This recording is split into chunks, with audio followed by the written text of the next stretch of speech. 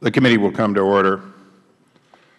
The Oversight Committee's mission statement is that we exist to secure two fundamental principles. First, Americans have a right to know that the money Washington takes from them is well spent. And second, Americans deserve an efficient, effective government that works for them. Our duty on the Oversight and Government Reform Committee is to protect these rights. Our solemn obligation is to hold government accountable to taxpayers, because taxpayers have a right to know what they get from their government. It's our job to work tirelessly in partnership with citizen watchdogs to deliver the facts to the American people and bring genuine reform to the Federal bureaucracy. A few days ago, the acting IRS Commissioner, Danny Wilfel, issued a 30-day assessment on his plan of action for the future of the IRS.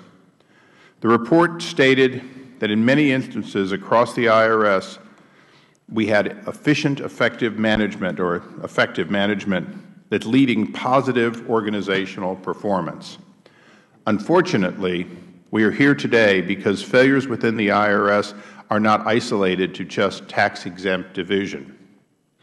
The revelation that a company called Strongcastle was able to acquire more than $500 million in potential contracts or in contracts for potential sales with no previous track record completely undermines the IRS narrative that just one branch or department within the IRS failed the American people. Our report, we believe, shows a cozy relationship between Strongcastle's president and the IRS Deputy Director for Information Technology Acquisitions, Greg Roseman. And it's the heart of this issue. Included in our report are exchanges of text messages that we believe are shockingly inappropriate and in some cases offensive. Furthermore, the fact that Mr. Castillo was able to successfully manipulate the system, and we are not alleging a crime, but successfully manipulate the system to acquire contracts, exposes staggering vulnerability in the IRS's acquisition process and jeopardizes billions of taxpayer dollars in this situation. Quite frankly, we are not sure that we have criminal element here, that we have criminal violations. What we are sure of is that the intent of Congress and the stated intent of this and each administration before has been thwarted. The intention of, without a doubt, that disabled military veterans receive preference flies in the face of a small injury in 1984 while attending the Military Academy Prep School, one so minor that it had no effect on college football participation for years to follow, and that took 27 years to conveniently ask to have this put in as a disability, not because of the true disability or inability to perform a job, but in fact in order to qualify for a preference statement. Additionally, the use of hub zones, and in this case one that was a legacy hub zone that actually the Verizon Center and the other parts of Washington, D.C.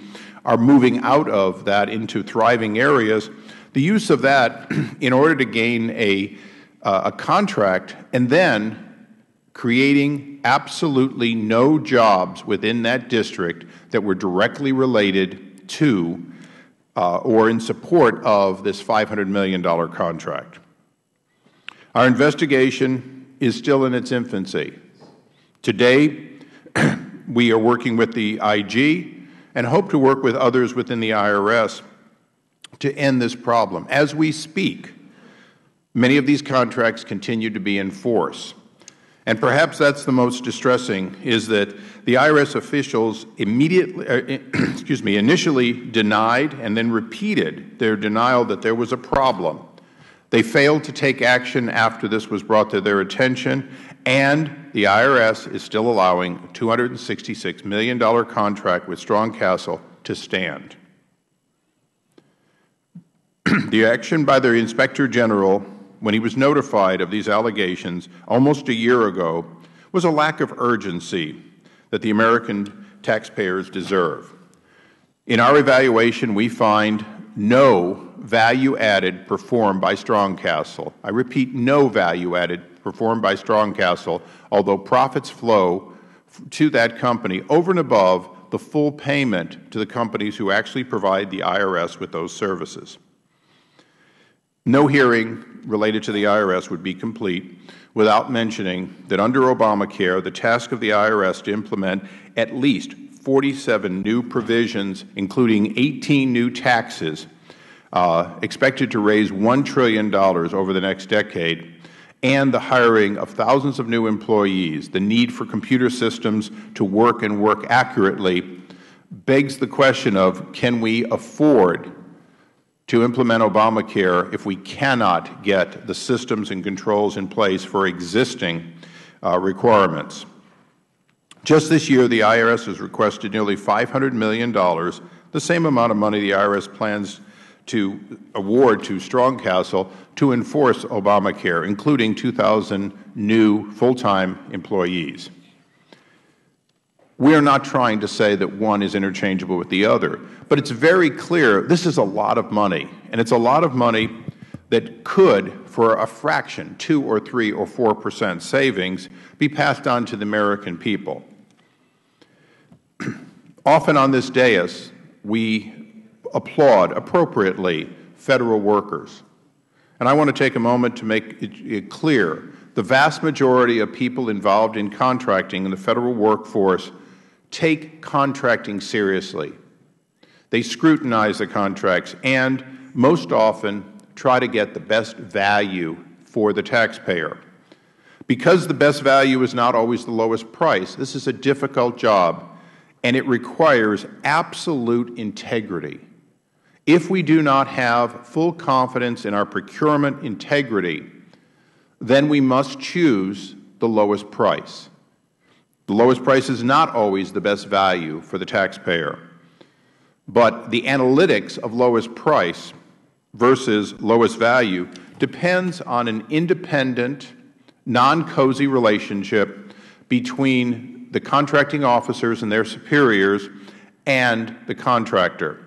This committee has over the years applauded and will continue to applaud that most contracts have that characteristic. They're not always awarded the way contractors would like, but they are based on best value to the taxpayer. In this case, at least for this Chair and our draft report, we don't believe that occurred, and that's the reason that we're continuing our investigation. I'd now like to recognize and thank the Ranking Member for being my full partner in this investigation.